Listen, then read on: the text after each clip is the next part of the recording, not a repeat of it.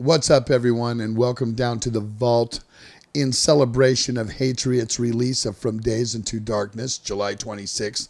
I'm running a week-long episodes of interviews and reviews with the band. And a couple of weeks ago, I ran an interview with my son, Nick, who's the drummer of Hatriot. And I want to rerun that one right now. I know some of you guys have seen it, but some of you might not have seen it. And that I'm running an interview with each one of them right now. I figured I might as well throw it in. So here's an interview that I ran a couple of weeks ago. It's a Toxic Vault first. It's a rerun, and I haven't done any reruns yet.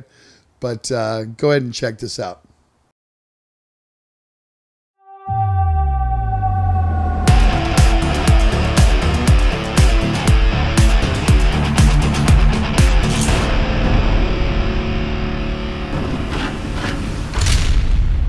What's up, everyone, and welcome to another episode of The Vault. And I guess this is a family episode of The Vault. You guys have asked, and I brought a lot of people in here from the Bay Area metal scene. But this day is no different because I have here from Hatriot, Hat Riot, my son, Mr. Nick Souza. Good to see you in the vault. Yeah, how's it going? Good. What's up? Good to have my first family member in here. Yeah. It's great to be in here. Almost got fucking bit by that spider there. Yeah, that was crazy. I don't think you liked my hair. I don't think you liked my hair at all. Change the hair. Yeah. Oh, and you guys, watch my show on the TV. Don't watch it on the little screen. If you put it on your TV, because I know you guys all got smart TVs, put it on your TV. It looks much better. And if you want to send someone a message from me, go to cameo.com, and everybody drink Death Wish coffee because it'll get you fucking zippy. And if you don't have one yet, get my t-shirt, greyhavenmedia.net, and we have embroidered patches now.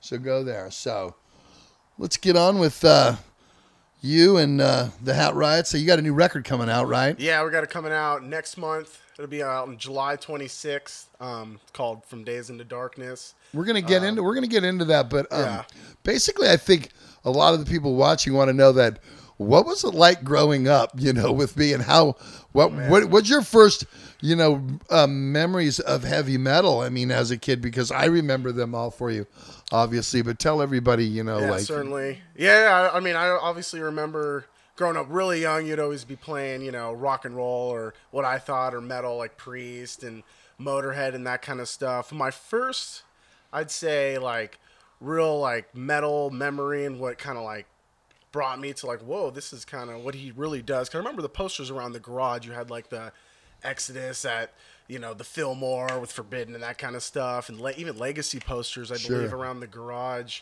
And we'd always, play basketball running through and always looking at him, always seeing the Exodus logo.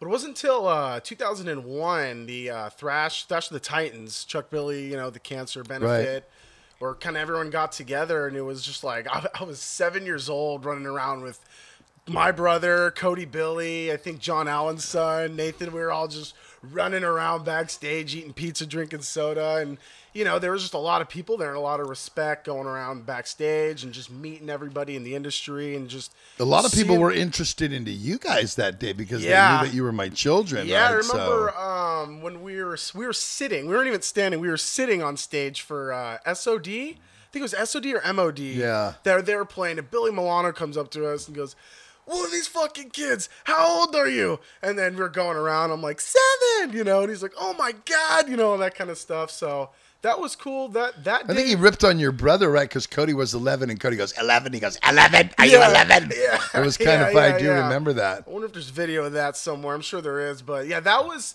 I would say, the first time where I realized this is kind of special, watching you sing with Legacy, watching the Exodus thing, Violence. Because, as it ended for us in 93, the initial time with Exodus, I wondered if my children were ever going to see the magnitude that it had made, because it died for so long. I mean, you were born in 93, so that was the year I was born. Yeah. So for the first 7 years of your life, it was non-existent. I didn't even play at that time. No. I mean, it was only just a memory for that. So yeah.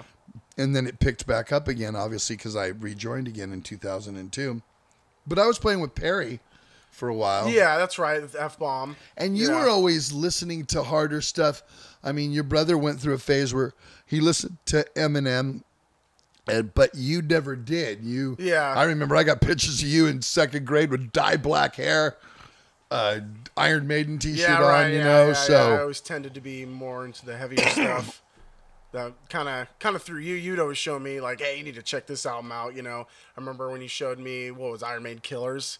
That was awesome. And then I went out and bought. You bought me Peace of Mind. For one year for my birthday, bought me a Walkman, Peace of Mind, some CDs, I think new Slipknot at the time.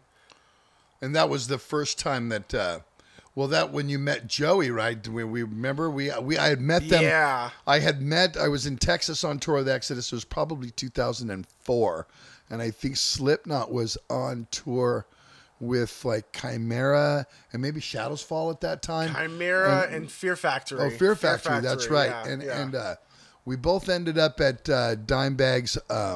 We were in Dallas at their, gentleman's club. And some guy that's a DJ there asked me if I ever met the Slipknot guys before. I says, no, I've never met them. He's all, man, they're big Exodus fans. And so then I met them there. I met Mick and I met Joey. And we hung out that whole night and we kind of traded numbers. And I remember they were coming to San Francisco. They played the Regency. The first time. Can you believe that? Slipknot at the Regency with insane. Killswitch, right? No, that was still that same tour. Oh, was it still that same tour? That was the Fear oh, that's Factory, right. It was a better one. That was they invited us to the show and we hung out with them. And that was the first time you got to meet Joey Jordison and actually see him live, and Corey and Mick and all of them Paul, on that. James, everybody that day. That was crazy. Yeah. That made a huge impression on me because it was like at that point, I think Tempo the Damned had already just came out and I hadn't started playing any instruments soon, but I was a big fan at that point. I really loved metal and that was kind of the point where I'm like, I think I want to play drums. Because Cody played bass at the time. Right. I bought him a bass from Jack when I was in, right. one of Jack's ESPs because he plays Jack plays Yamaha. You were the vocalist, and you're like, there's too many guitar players out there. You'll be you'll get lost in the shuffle, but there's no drummers. And even Tom was like, play. I remember Tom Hunting was like, I'm like, I think I want to play drums. And he's like, yeah, let's do that. That's a good idea, so. And then, but your main influence was more Joey than right. anybody That else. was just a little kind of encouraging me, but Joey is the reason I played drums and I got into drums initially. Big part meeting him. That plus kind of he's a beast. Anyway, Joey's just a beast. I love him. Yeah, his work on Iowa and the Subliminal his great stuff is just he's a witch. Notch. Definitely top notch. And then we used to jam in the garage together. The initial. When I bought it was your Christmas present, right? Christmas present. Yeah. How old were you? Let's see. That was Christmas of 2004, so I would have been just turned 11. You just turned 11. Just turned 11. Yeah. I had it built for you and set up, and we just kind of. I screw around with the guitar a little bit, and so we played and then we jammed it, and then it wasn't long after that you joined that little band where everybody was playing this pizza parlor in Dublin. It was called Lucky's Pizza. Yeah, and they had some gigs there. That was awesome. We got together with a few friends of mine. Little punk rock, like rock and roll meets Red Hot Chili Peppers kind of shit. It was cool. I was in 6th grade at the time, and there was this pizza parlor. First gig at 6th grade, huh? 6th grade, yeah. Wow. Fucking, there was a pizza parlor in downtown Dublin, or the heart of Dublin at the time, and we would just go there, and a bunch of our friends and a bunch of people from Livermore, even bands like Fallujah started playing there, which, it's funny because they're bigger now. They're on Nuclear Blast. Well, you have to go. You have to start somewhere, so bro. It was like Fallujah. I remember, I believe All Shall Perish played there. I think they played there, too. Just a little shitty little pizza parlor. Little pizza parlor. And, so we would just go there. It'd be like twice a month. They'd have shows and bands, and we would play, and bunch of people always came, and then that's where I started playing shows and stuff. And then after that, some older group of kids wanted me to play in their band, One Flew West, with Luke from Rings of Saturn. He's actually in Rings of Saturn now. They wanted me to play with them, and I was like 15 at the time, and they were all like 17, 18. I was like, oh shit, this is awesome. This is cool. I get to play with the big boys. And then started jamming with them. They really got my chops up. you know, playing with older guys because they were a little more hard. Because my first band, we didn't know what the hell we were doing. So who does? You know, come on, everybody right? So we knows were just that. like, if someone made a mistake, oh, that was awesome. Yeah, we meant to do that instead of hey, buddy, it's you need to play the beat off the ride cymbal. You don't play it off, you know, the right. China Well, that's or you know your whatever. mechanics now. So yeah. So that helped build my mechanics and just kind and of. then your next band was Oscar Eye, right? And then my next band was Oscar Eye, which you kind of managed. I helped him a little bit, yeah, because I yeah. wasn't doing any musically really at that time. And Oscar had been playing throughout Yeah. my other, you know, 2 bands, you know, the whole entire time because Cody was their bass player. Yeah, this And was they have after another- 2004, Yeah, so they I had was already another- out of Exodus for the second time now. So then I was just kind of helping them go around because Cody was the bass player in there. Yeah, and they had another drummer for a lot of years. But I always really liked Oscar Eye, and when they lost their drummer, then I made the hop from from One Flew West to Oscar Eye because I always really liked Oscar Eye. They sounded like Amon Amarth, kind of like just Yeah, fucking very Viking metal, yeah. full kind of like almost, you know, some like Vocals were Dark they're very, very, kind of black metal. yeah, very early stuff, too. Yeah. So I always thought they were pretty cool.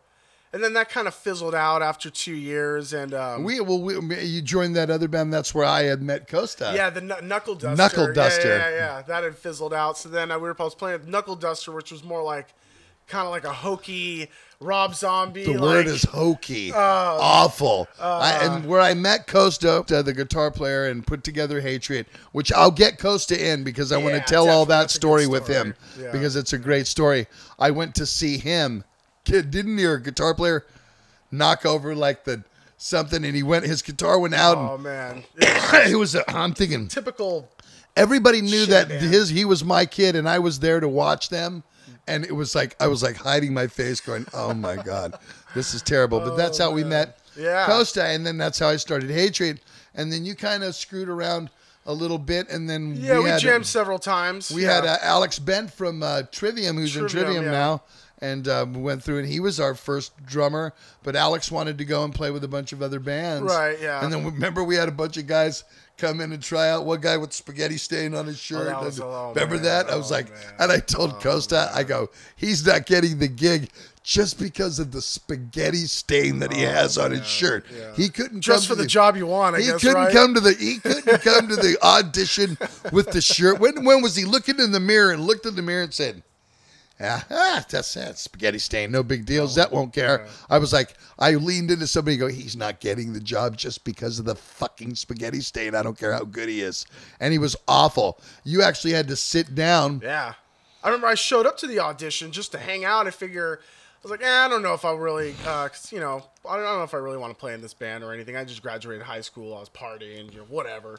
Doing all that stupid shit. And then I just showed up to the audition because I had nothing better to do. I was just hanging out with, you know, Pops and Cody and Danny Means. Danny Means at the Danny Means house.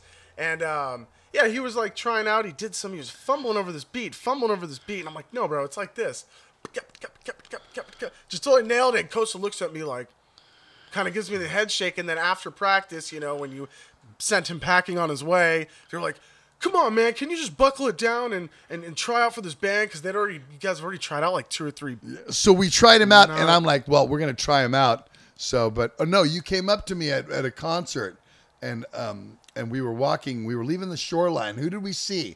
We went and saw, must have been a Mayhem Fest. That would have been Slipknot 2012. And we were leaving, and so you go, I want to try out. And so I remember walking up to your brother and going, guess what? Nick says you want. Okay, fine. You want to try it? We'll give it a try. Fuck it. We'll see how it goes. And then to be honest, I was not optimistic too much. I didn't know that your ability was. I didn't think your kicks were up to that, just personally. And then you came in and nailed it. Yeah. But I was like, wow. And towards we were turning around in practice, looking at each other, going, he's nailing this. Yeah. He's totally nailing this. So, yeah, there was like a 3-week process where I was in the studio every day, just hammering the drums. But it worked out. It worked out good that way. Yeah, it did work out good that way. And then that was crazy. From then you've been in. From then and you've done. We did Heroes of Origin. Just like 2 months later, I tried out, got the gig, and within 2 months we were with Juan Urtiaga recording Heroes of Origin. So it was just like so you were in the studio really quick as a youngster. Yeah. And then within a year's time, we were back doing. That was cool. Yeah, we went to Europe and stuff. Played Warped Tour in 2013. that was a neat experience. Played some really good shows around like Santa Cruz, LA, Bay Area, did that kind of thing. And then I rejoined Exodus. Yeah, after we put out Dawn, then we put out Dawn, and then you rejoined Exodus, and then that kind of put us, because you were super busy. But I was still trying to play with it for another half a year. And then we did the show with DRI, I believe, at the Rock Bar, and you were technically still in the band. I think it was just Cody just filled in for you, because Cody used to mock him at practice. He would like do the lyrics, dude, that toxic waltz, like that. He would just and he did a good job with it. He really did, actually, a very good job with it. I felt that he could imitate it, and then because I left, I think the 5-year hiatus has only been because your brother needed to really learn how to be a front man and sing, and you've gone through a couple of guitar players in that amount of time, but you have a really solid one now, and just up to now. So I mean, people always wonder, like, the second generation of heavy metal, and this is definitely it right here. I know a lot of other people do have their kids that are playing music with them. I know Phil Campbell plays with his kids from Motorhead. Right, the Bastard Sons. I believe, I don't know if Max does, I think, one of his, I forgot his name. Not Richie, right? Not Richie. Richie's in Insight. Yeah, Richie's right. in Insight. Yeah, I can't remember. It's not Igor Jr. It's, so it's one of them he plays, and it was another one I just found out the other day, but yeah, I think, Tim, his son plays in Sacred Reich. His parts, though. Oh, really? I think Joey, that's Tim's son. Oh, is it? Yeah, so he's like 19 years old. So see, well, there you go. See, it's like kind of like, the next, handing the torch to the next generation. But, you guys, you're well established now with the third record out. So coming out. Yeah. Just talk briefly about Days Into Darkness. It's the first album without me on it. Although I did write a little bit of lyrics. Yeah, you helped us out a little bit with some songs. But vocally, it's your brother's new venture. To me, you guys haven't heard it, but I have heard it, and it's absolutely amazing. It's really good. I mean, the best of the three. Honestly, it shows such a growth spurt. Yeah. So before everybody gets it, it's dropping July 26th. July 26th. Yeah, so you have to go out on Massacre Records. Yeah, there's that. I don't know, the process of losing you, or not really losing you. We just kind of parted ways from you because you're too busy with Exodus. So it was interesting getting together, learning how to like write lyrics and just arrange it without you, because that was pretty much one of the biggest parts that was just missing from it. Well, because it was my drive. I wrote all the lyrics in Hatred on the first two records, all the song titles, all of that. The drive was kind of mine, and like I have been very, very busy with Exodus other than this year alone, which has given me time to do this webcast. I've been really busy with Exodus over the last few years, so it's just one of those types of things that unfortunately I can't do both bands. I wanted to concentrate on Exodus and Exodus alone. I feel that's the best way, and I think again everybody came out smelling like a rose, because I love your brother's vocals in it, and you guys are all going to love. You're going to hear a lot of similarities of me and my son, as well as some new things too. Yeah, death metal. I can't do that stuff. I can't do it. So it's one of those types of things. But it has. But I'm going to have you guys back in another month so we can talk about the new record. I just wanted to get you in, and right on. Like I'm going to have all your brother and sister in. Yeah, that'll be kind of cool, so that'll everybody gets an idea of how to what went on in the Souza house a little bit, how you got in. You guys leave me comments. Tell me if you've seen Me with Hatred. If you've seen Hatred, I know they have a good following behind. Obviously, subscribe to my channel. Good to see you, son. Thank you. Appreciate it. And we'll talk to all you guys real soon.